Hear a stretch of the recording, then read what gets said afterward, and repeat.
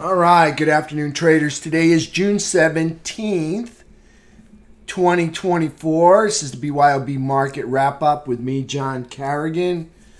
I moderate the BYOB trading room. Today, traders did well today. So, had a plan and it worked and everything worked out great. So, let's take a look at the market. Let's talk about SPY. All right, so here's SPY on the daily candle. All right, big igniting candle right over the base, breaking through resistance. Okay, 3 days consolidating on top. Look for another breakout.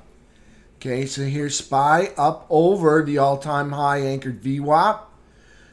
Today's candle, higher low, higher high. Daily candle right into the top tine of the Andrews pitchfork up here. Okay, so here's price action closing over the bullish trap over the rising 17 EMA. So here's SPY on the daily. On the 2-hour, we have a 2-hour uptrend. You can see price, the 3, both of them over the 8, all 3 over the rising 17. 2-hour uptrend. 10-minute, we have a 10-minute downtrend currently. Just started about 20 minutes ago. We were in a 10-minute uptrend trending all the way up until the almost the end of the day, until the last, looks like it's going to be 30 minutes or 20 minutes right there in a pullback. So you can see here it is price on the 10-minute chart is over the top tine of the Andrews pitchfork. But on the daily, not figuring this out, we are underneath it. So I don't know why that's different like that, but that's the way it is. All right, so there's SPY, definitely bullish, looking for a possible 2-hour MMRP, igniting candle up, pause, pull back to support. Support could be the top tine. Support could be 543.71, or right up here, the tops of these two wicks, 544.23. We'll see what happens tomorrow. We are looking for a possible bullish MMRP on the 2-hour time frame. Now let's go take a look around the market. That is a new all-time high for SPY. And we'll take a look at daily chart. Let's take a look at QQQ. QQQ, new all-time high. Don't need to say anything else. You know, higher low, higher high. You guys know the deal. It's made up. It's at a new all-time high. QQQ, ripping. I think QQQ wants to go to 500. What do you guys think? It's looking that way. It's looking like it's got 500 on the brain. All right, let's take a look at FNGU. FNGU puts in another 2-year high, quickly approaching the all-time high up here, 550. Quickly approaching that area. Wow, it's up at 450. How high to get today? 466. It's getting kind of toppy up there. Let's just see what the measured move takes it to. I'm just curious. Let's put this in and measure this off. So there's a move from this bottom to this top. And I want to duplicate it. And now I want to slap it on that bottom. Not quite. Not quite. It's close. I think I got this number up there as a target. Yeah, not quite. We'll see. But there's the measured move. Almost to the all-time new highs. All-time high. Almost. Doesn't quite cut it there. FNGU. Let's take a look at our technicals after we see IWM. IWM doing a bullish engulfing off of this uptrend line. All right, still underneath the high anchored VWAP and the low anchored VWAP. So and underneath the downtrend line. So bouncing in a wedge right now, possibly back up to here. We'll see. There's IWM, still in a downtrend. Diamond Dow, still in a downtrend. Okay. Diamond Dow putting in a higher low, higher high, closing over a bearish trap and over the 17 EMA. So there's Diamond Dow. So SPY, QQQ, FNGU all in uptrends. Diamond Dow, IWM still in downtrends. USO. USO, did they take out the high? Yes, they did. USO now enters uptrend status, taking out this high right here. USO, higher low, higher high, closing over the bullish trap, over the rise, over the hooking 17 EMA on USO. Now in an uptrend. UNG in an uptrend, making a lower high and a lower low, closing below the bearish cross and underneath the 17 EMA. So there's UNG still in uptrend status.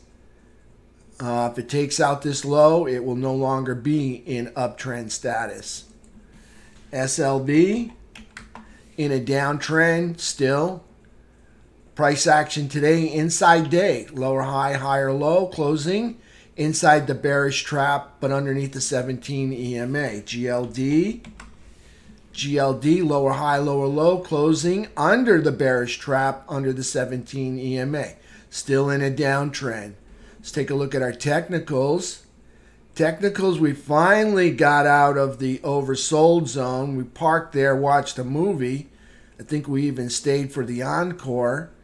Found ourselves opening up in this morning in the sell zone, made a higher low, and kind of fought our way, and I'm going to say fight because it wasn't easy, our way into the seller's chop zone. So you can see right there, we wind up putting in a little pinky higher low there. Curious if they can make it back to the 50-yard line. All right, so there's the buyer's chop zone, and this is the seller's chop zone. So we were in the sell zone for most of the day, and then we found ourselves in the seller's chop zone.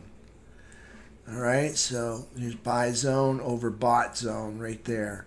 So we are in the seller's chop zone right there. And let's take a look at T2123 15-minute.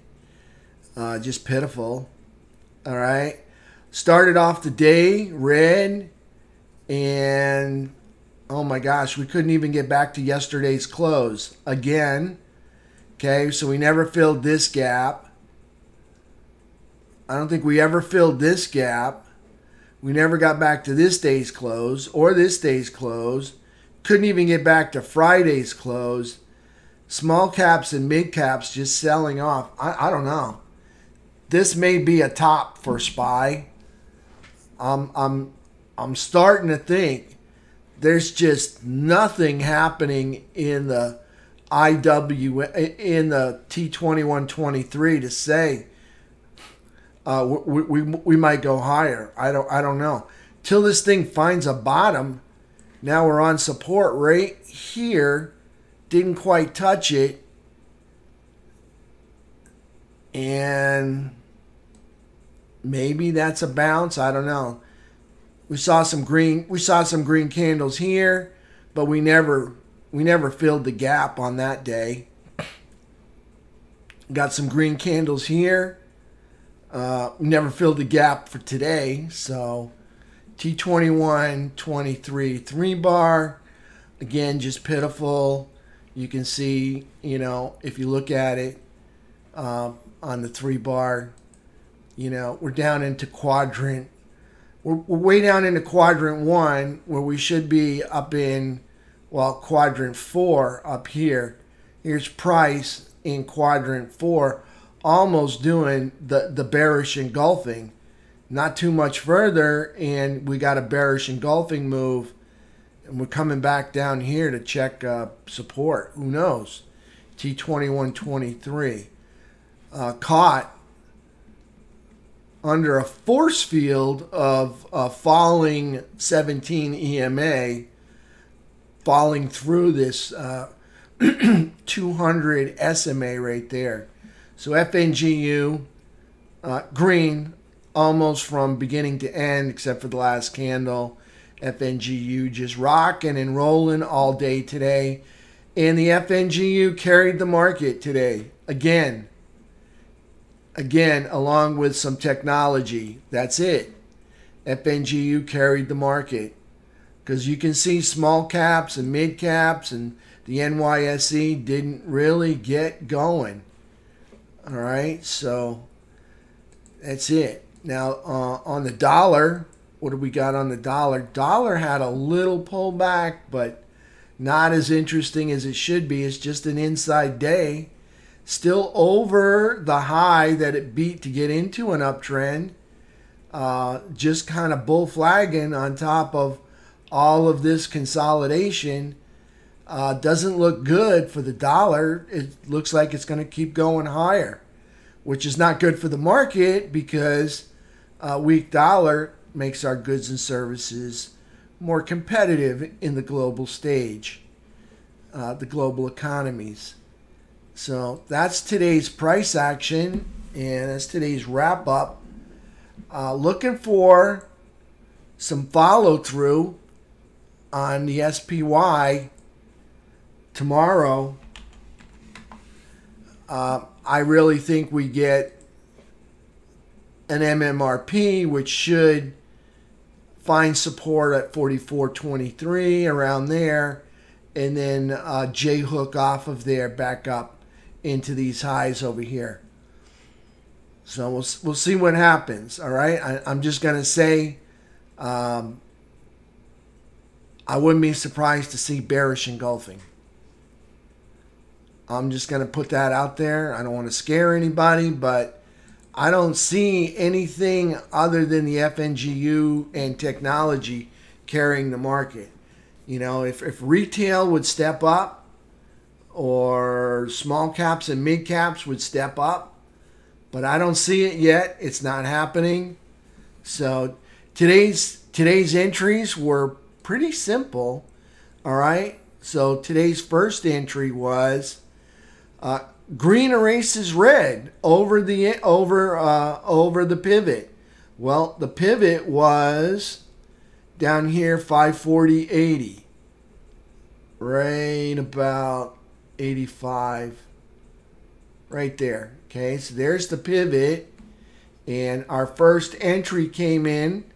Again, green candles erased the red candles, so our first entry came in right there. All right, now you got a little pop here. You could have bought it or bought the pullback if you wanted to. Same thing happened again. You got a pop and you got a chance to buy the pullback to the 8 EMA, or you could have waited for your confirmation, and there's your green candle erasing the red candles. Again, another green candle erases a red candle. Another green candle erases a red candle. Look, past 230, it's we don't do that anymore. Green erases red. It's getting close to 2. Green erases red. It's getting close to 230. And then green goes all the way up. And then you get pretty much inside candles until the rest of the day. Then you get a crossover. So you had 1, 2, 3, 4, 5, 6 opportunities to play this to the upside today. 6 opportunities. The ones at the beginning of the day wound up panning out to be some of the better ones. But there's 6 opportunities right there to get in on this rip rally that we had this today, that brought the SPY to new highs. All right, traders, that's it for me. All right, I want to wish everybody a wonderful evening. By the way, I'll be doing a webinar tomorrow night at 8 p.m. All right, it will be recorded. I hope you take the time to watch it. It will be educational, just like the last one. And it'll be recorded so you can see it, or you can hang out with me. Either one, 8 o'clock tomorrow evening. And until 8 o'clock tomorrow morning, I want to wish everybody a wonderful evening. Thanks for hanging out with me here in the room. And I want to thank everybody out there in digital land. And I'm talking about, Facebook, YouTube, Instagram, Twitter, all of you guys out there. Thank you for subscribing, being a member. I hope that you're getting something or picking up a little bit of what I'm teaching. So, because it does work. It does work. So, until 8 o'clock tomorrow, everybody have a wonderful evening. Thank you for being here.